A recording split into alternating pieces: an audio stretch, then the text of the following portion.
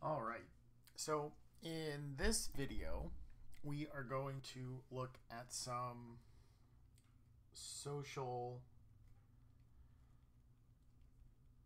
and cultural changes that took place in Europe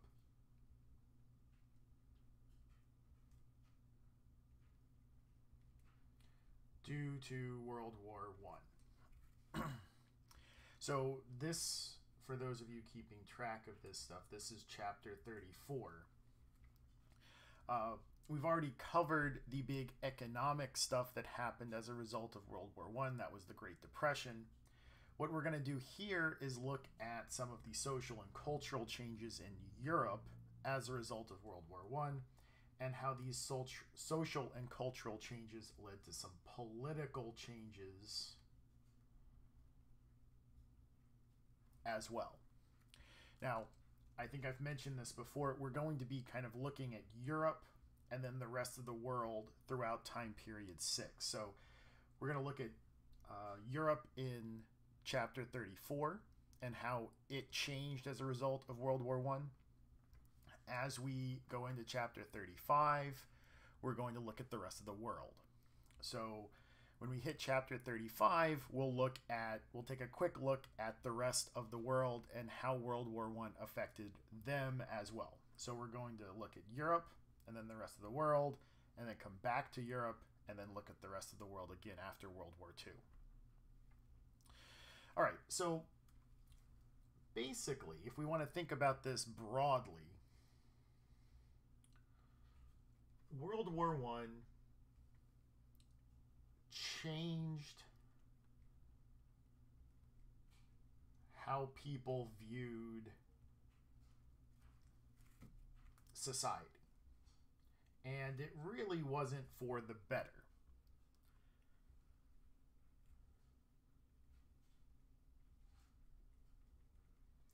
People really focused on the bad parts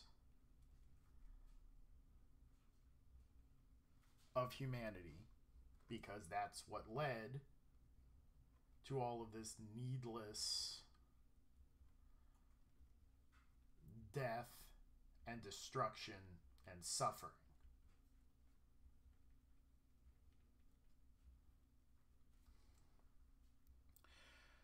So when people start to examine society and humanity after World War I was over into the 1920s, they don't like what they're seeing.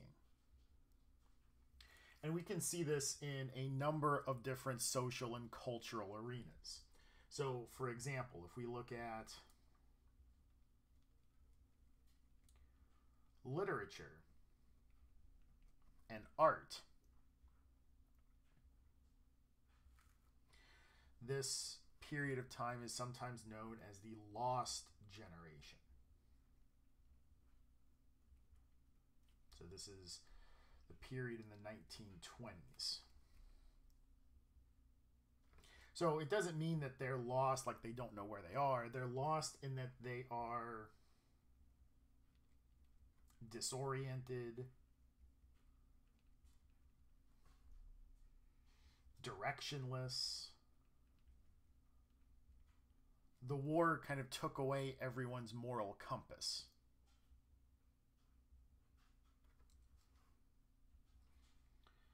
So, two really important pieces of literature that came out as a result of the suffering of World War I. This one written by an American, A Farewell to Arms, by Ernest Hemingway. Another really important piece of art, or literature, you can call it art if you want to, is called All Quiet on the Western Front.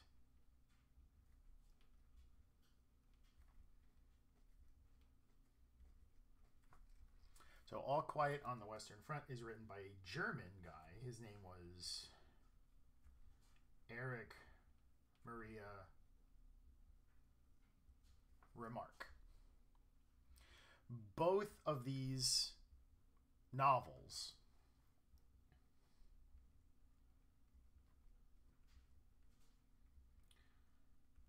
both talk about the senselessness of war, which is a big change because prior to World War I, a lot of people believed war to be a good thing. It's like how a forest fire makes the forest stronger. But what both of these artists, Remarque and Hemingway, are noting is that war is senseless destruction. It doesn't do anything good.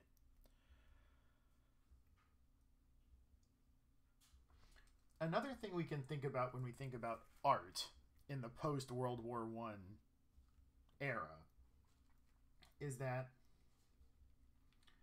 photography changed the visual arts. We no longer need painting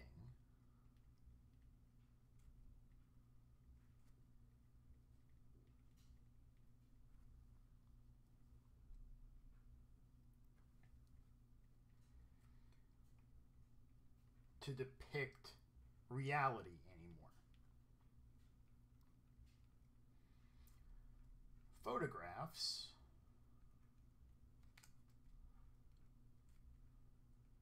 are in almost every way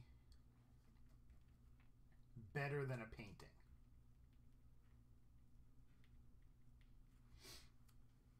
So photographs are so much better at depicting reality than a painting is. It's much faster, it's much more detailed, it's absolutely true. There's no subjectivity to a photograph. It's exactly what is there. Which means that painters are now free to depict the world as they see it,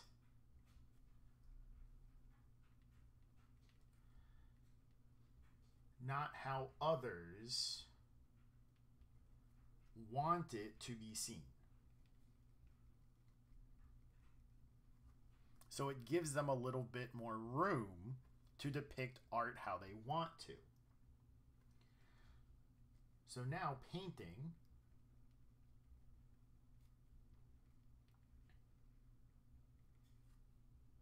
can depict the artist's mind and impressions of an event or a scene. And this gives its name to the type of art of this period, Impressionism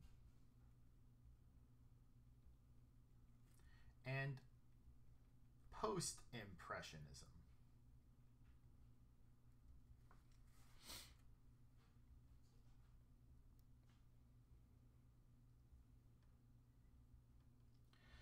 But it's not just in literature and art where we might see how World War I affected society.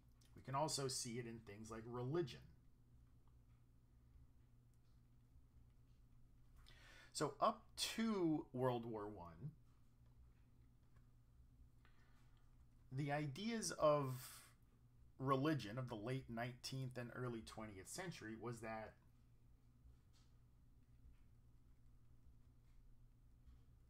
people were considered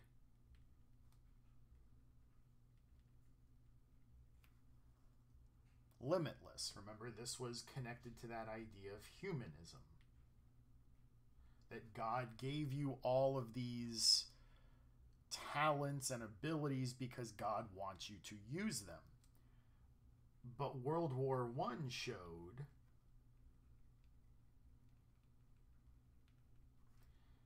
that by using the talents God gave people, that can lead to a lot of suffering. So instead of focusing on people as limitless and using their abilities to show how great God is, after World War I,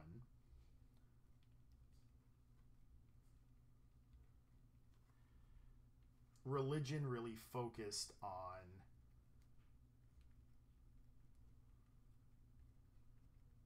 the negatives of human nature.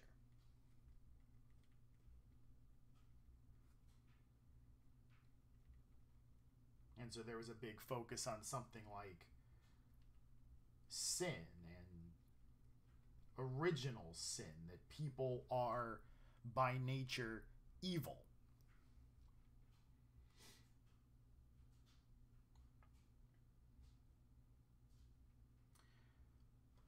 And generally, if we think about things like science and progress, as we led up to World War I, everyone was really interested in the next scientific achievement or the next cool invention. As we got into World War I, these things, like the idea that people are limitless, these things resulted in death and destruction. Millions of people died in World War I. Why? Because we had perfected the art of killing people through industrialized weapons.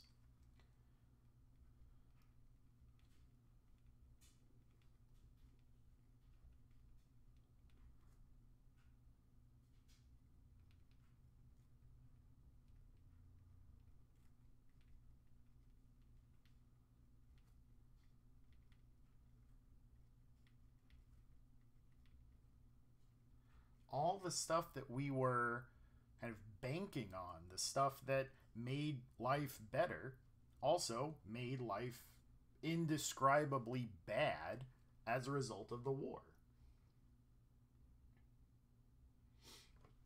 And if we think even deeper about this, as science progresses,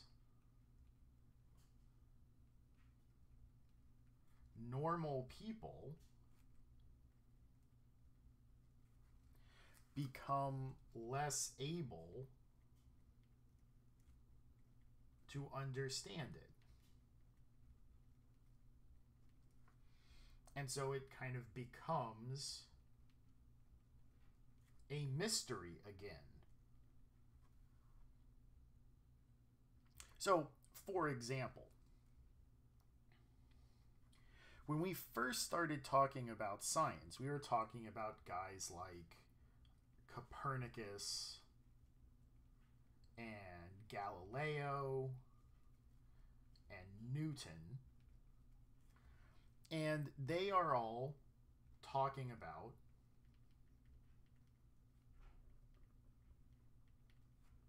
pretty simple ideas and concepts.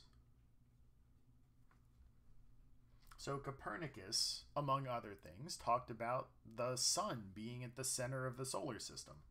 That's easy for just about anybody to understand. You may not agree with it, but it's a simple idea.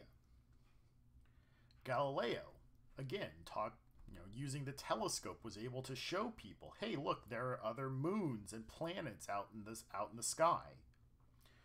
Newton's ideas of motion, very simple to understand.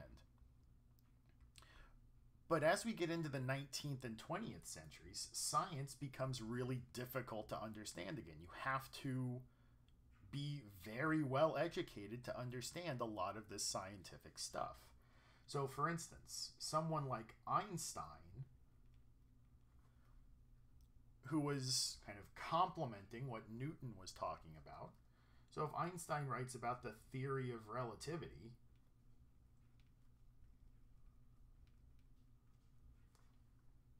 like, I know what it is, kind of. I know that it's got this. It's got this formula in it. I think it's a capital E.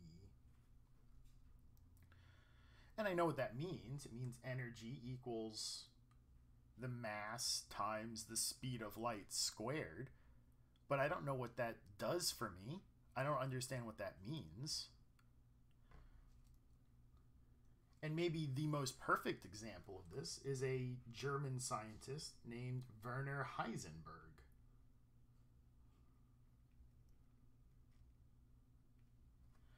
Heisenberg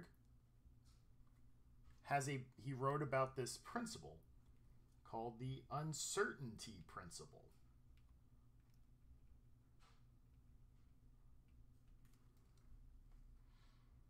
Now, like what it is basically that if you look at an atom, you don't know where an electron is. You can either know where an electron is or how fast it's moving, but you can't know both at the same time, which is a relatively simple idea to talk about, but it highlights this idea of uncertainty.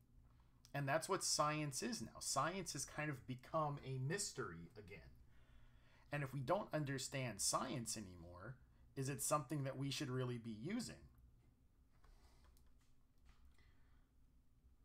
So maybe science and progress are dangerous. And maybe if we want to be safe, safety comes through rejecting these things.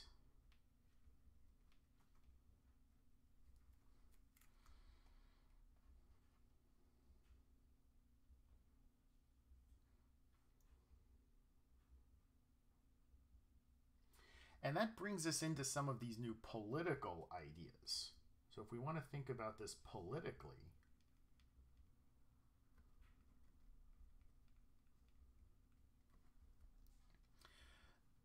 all of this stuff about science and religion might make us think about how we've progressed politically. So over the 19th century,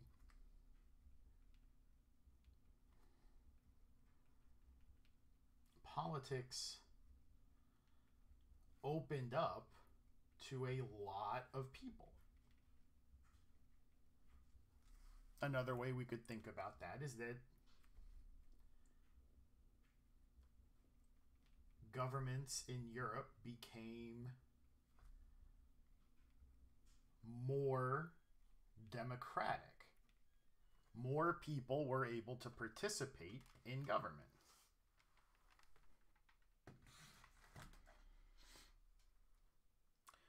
But that also gets connected to World War I. That this idea of opening politics up to more and more people eventually led to World War I.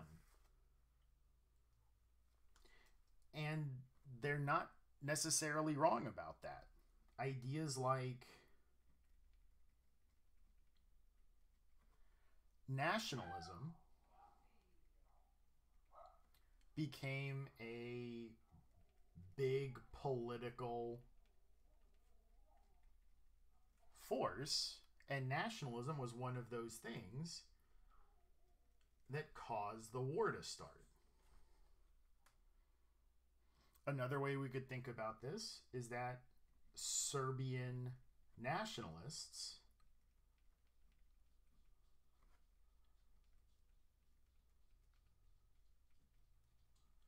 assassinated an Austrian archduke, and that sparked World War I. So including the people in these decisions led to a lot of instability that caused World War I.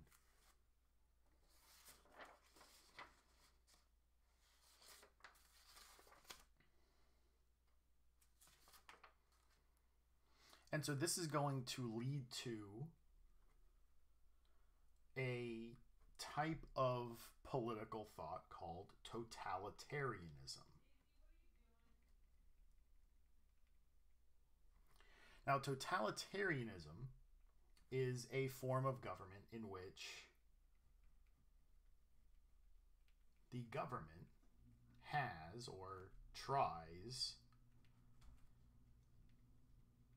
to exert total control. That's where the total in totalitarian comes from. Over people's lives. And we normally associate this with Nazi Germany and Stalinism and fascism. But one thing that we've got to keep in mind is that this was not simply thought of in places like Germany and the Soviet Union and Italy. This was also something that was seen in the United States, in the United Kingdom, in France. So this is not solely something we see in Germany or the Soviet Union or Italy. There were large popular movements to take more control over people's lives all over the Western world. So what we're going to do right now is look at one example of this. So we'll look at this in the Soviet Union. And in our next video, we'll look at the rise of Hitler in Germany and the rise of Mussolini in Italy. And we'll take a look at fascism in our next video. But for right now, I want to take a quick look at Soviet totalitarianism.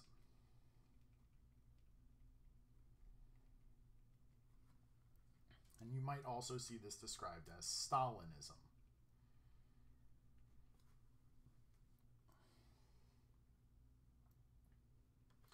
Now, we talked about the Russian revolutions and how after the Russian Civil War,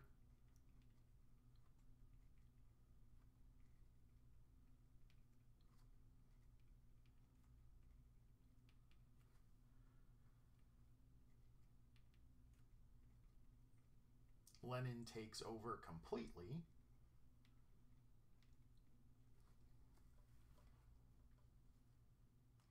And it's his job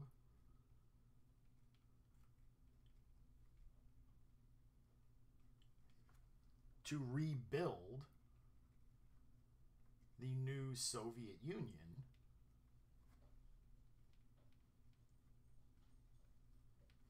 after World War I.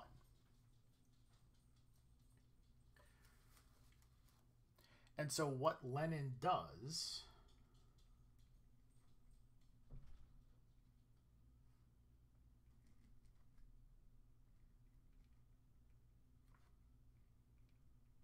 Lenin puts in place what becomes known as the new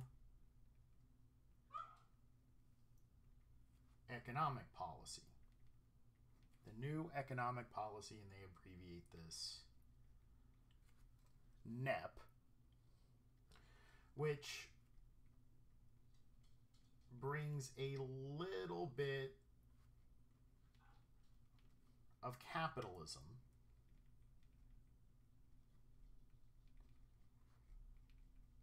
into the Soviet economy.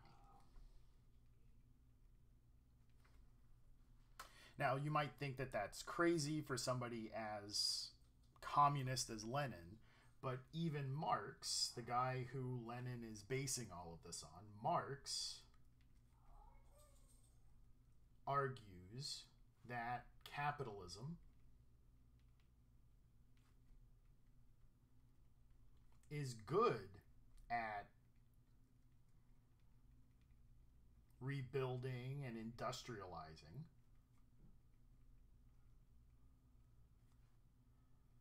but it's bad at protecting workers.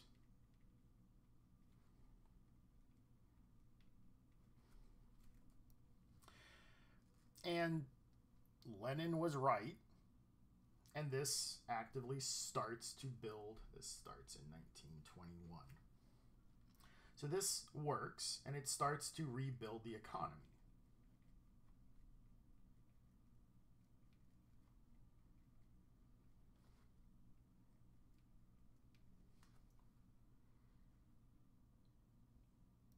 But Lenin suffers a stroke, and he dies in 1924.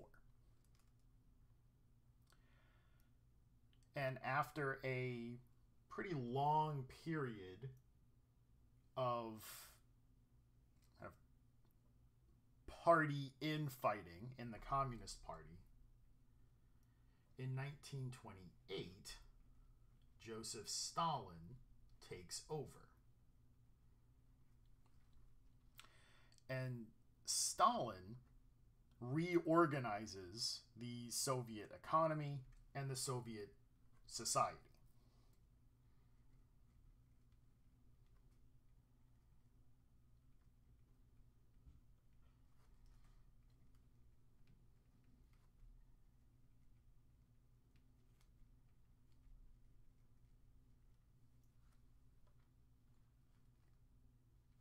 So Stalin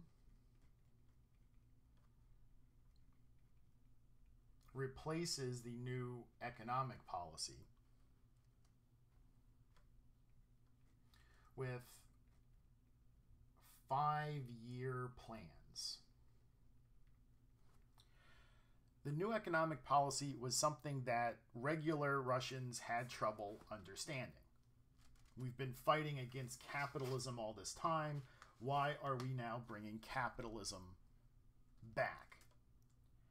So what Stalin did is he replaced it with something that was very easy to understand. These 5-year plans are very easy to understand. The idea here being that we're going to set economic targets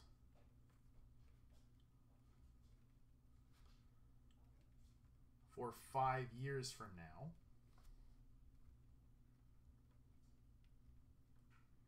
And we will always hit them because the Soviet Union is so awesome. And everybody could get behind that.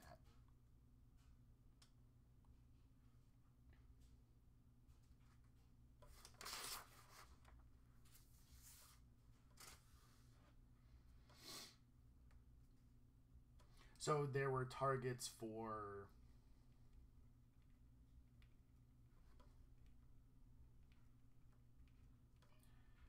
production of weapons, production of electricity, the production of coal and iron.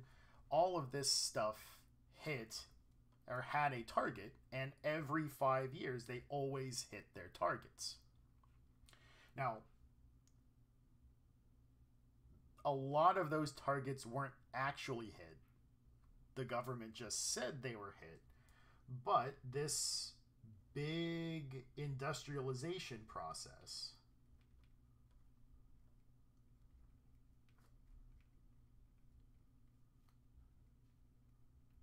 saved the Soviet Union from the Great Depression.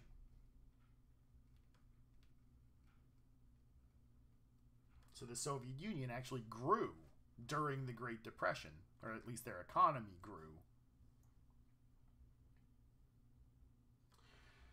Another big part of Stalin's 5-year plans were the collectivization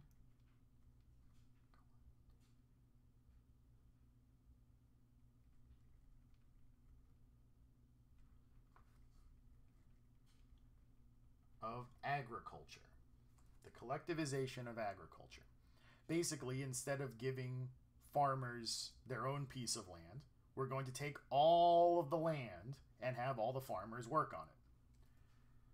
So we're going to have giant collective farms. This was something that Lenin didn't do. He gave the farmers control of their own land, and Stalin turns around and says, no, we're going to take all the land and you can work on it, but you don't get to own the land. The government owns the land. And a lot of farmers opposed this. You know, this is something that Lenin promised us, and we don't want you taking it away from us. This leads into the second big piece of Stalinism, and these are the Great Purges. So like in the French Revolution, anyone who opposed what Stalin was doing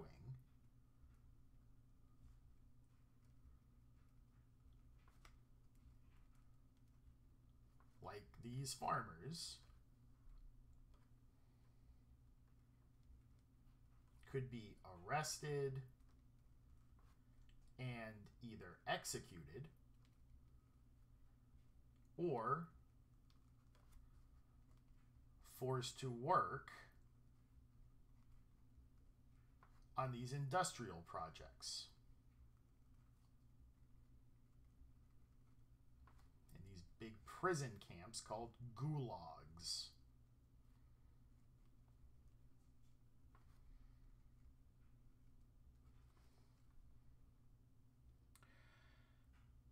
So this kind of forms the basis of Stalinist society. That we are so awesome, and we're going to do this very simple goal. We're going to hit these targets.